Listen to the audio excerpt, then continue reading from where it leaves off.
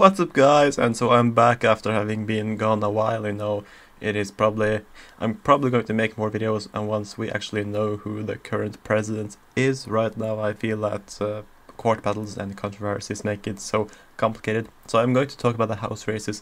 The reason why is that the Republicans have been sweeping extremely close House races all across the country, from west to east. Only one House race is currently outstanding. The New York Times map shows two outstanding, but the miracle in Iowa, we can say that the Republican candidate Mariannette Miller Meeks has won with 6 votes. Other networks have called it, New York Times have not called it, but this is a Republican with 6 votes. It's extremely narrow to replace retiring Democrat David Loebsack. So that's impressive. Not so close, but still very close, in California. Mike Garcia has won his race by just over 300 votes. This was a nail-biter. He won his seat in the special election earlier. I made a video. I have commented on the fact that I did not like Christy Smith's mocking of people who serve. It was, of course, used in a very good ad. I've been in the military, don't like that. Yay, good. Mike Garcia is going back to the U.S. House. The not so close race in the California 21st district. Still about 1,500 votes, almost a point, but much fewer people cast their votes in that district. I wonder why. The part of the country where we have really been waiting for the results, especially in New York Times, is New York. They have been really late in calling it here, even though we knew for quite some time that Lee Zeldin, for example, had won his race in the 1st district quite comfortably, and Andrew Garbiano replacing Peter King. That was also expected, even though some networks had that as a pure toss-up. It ended up being a quite good win for the Republican candidate Andrew Garbiano. Now, the big one that is actually still outstanding, I've talked about, is Anthony Brindisi versus Claudia Tenney. Anthony Brindisi is the incumbent Democrat. He right now is far behind in this page on New York Times, but there are recounts. Other networks are having it much closer, so I have no idea which way this is going to go. When it comes to New Jersey, there was a close race.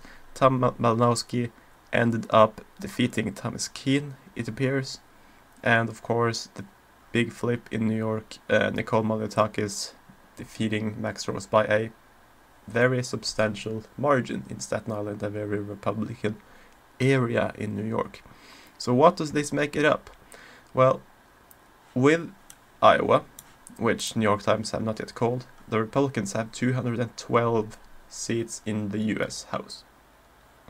212 to the Democrats, 223. Yeah, that's about right. So an 11 seat advantage for the Democrats. So still in double digits, but just barely. And this comes from several wins across the country. Republicans have flipped a seat in Utah, in Oklahoma, in Minnesota, in Michigan, in New York, in South Carolina, 2 seats in Florida, 2 in Iowa, and 3 in California, 4 if you count the special election earlier this year. So this adds up to a number of seats that the Republicans won by a very narrow margin, including some that the Democrats thought were a lock on. For example, those 2 in California, those 2 in Florida, especially the one in the Miami suburbs. The bigger district was slightly more Republican. So Republicans have actually won 7 districts that were considered to go to the Democrats. They have not lost a single toss-up.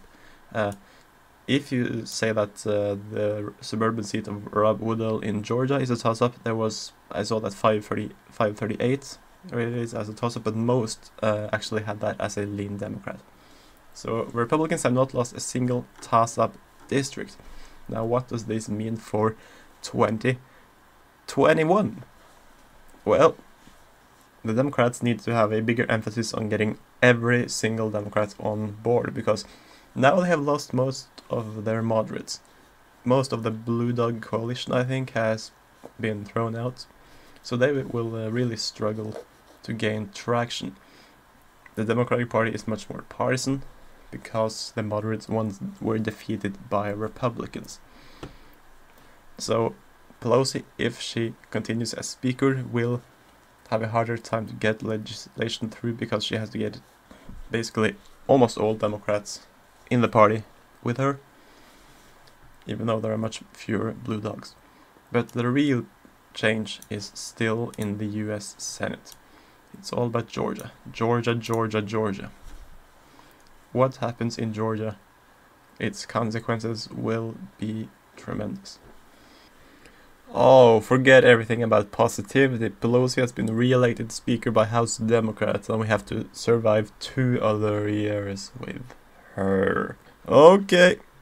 So unless there are some brave Democrats out there in the House, which I doubt, we will have to survive another 2 years with Nancy Pelosi as the Speaker of the US House of Representatives.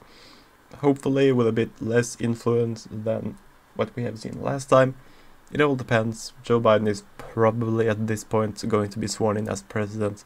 He is probably not going to have a Democratic Senate, which means that the big fights, the big battles, it will be all about the Senate. And hopefully the country will succeed despite the current turmoil and division. Should nothing happen and Joe Biden becomes sworn in and president on January 20th, I, in particular, will definitely pray for his health. I do not want him to throw in the towel and let his vice president take over. That would be the last thing I want. And we all know that after 2 years of Obama, there was a red wave. After 2 years of Clinton, there was a red wave. After 2 years of Biden, there will be a red wave. So keep faith. Stay strong. We will get through this. We will get through this with increased Republican caucus in the US House. Thank you. Have a nice day, and I'll see you next time.